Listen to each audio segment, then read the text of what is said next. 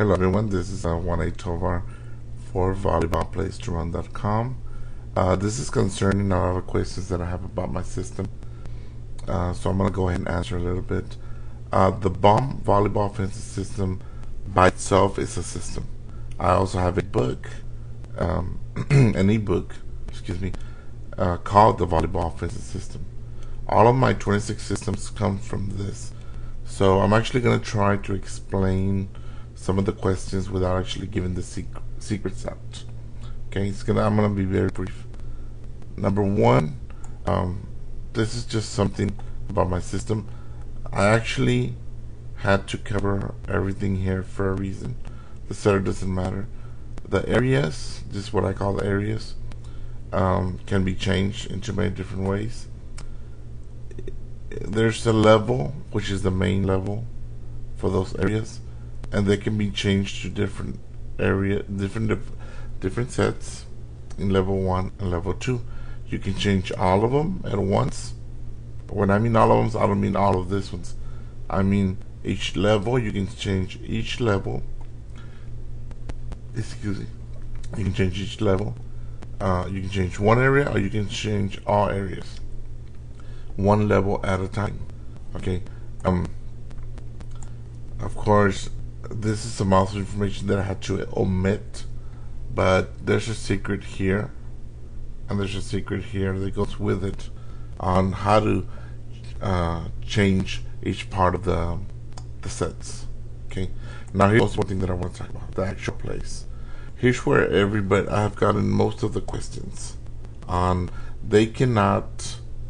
People cannot figure out how can I have 6,000 plays and call play a certain play and people will remember it. Well, let me explain it. Okay, the system has anywhere from 5 to 7 letters like this. Okay, when you use them in combinations, they become pound plays, direct plays, piston plays, crossing plays, double crossing plays, slides, and other type of plays. Okay, I have 8 type of plays in my system. Now, the plays can go from all the way from 1 to 6,000. I would not call play 3 and expect people to remember, okay, what play was 3? No, I would actually just call RTE. That is the play. And this is where a lot of people get confused. I would not call play, I would not say, okay, number 9.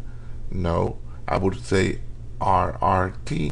And by these 3 letters, it would tell everybody on the team, front row and back, who's going to go first, second, third, which area to go to, and which set to hit in that particular area. If, for example, I would not call play, okay, let's go ahead and run play 2034.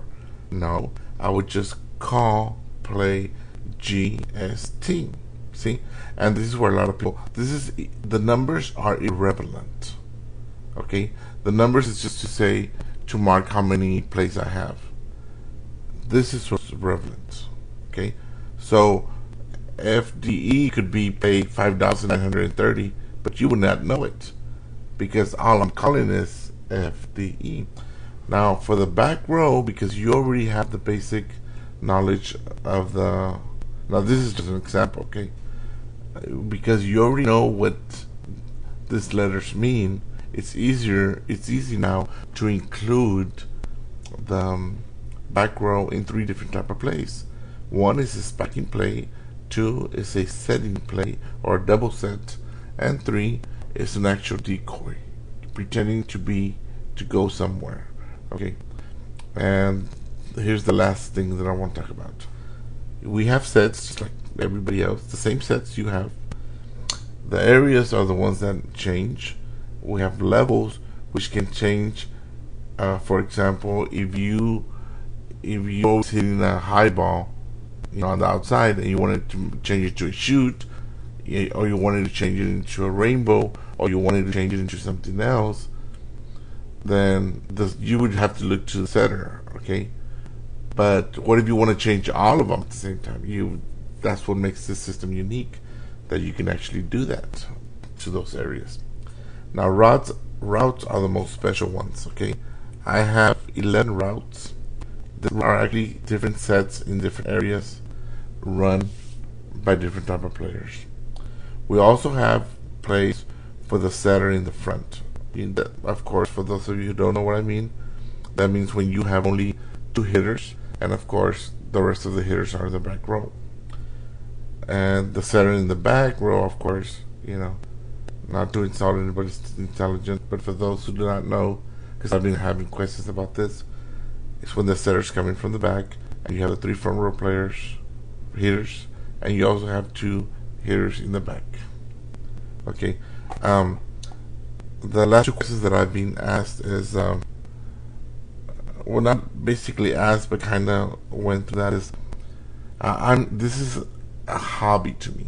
Even though it's a hobby to me, I made the website because I used to get a lot of coaches that would call me for the system.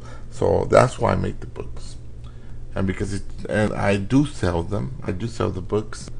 I do sell them to a lot of middle schools, mostly high schools, but mostly universities. And they always tell me about how they're doing, and that's how I know it works.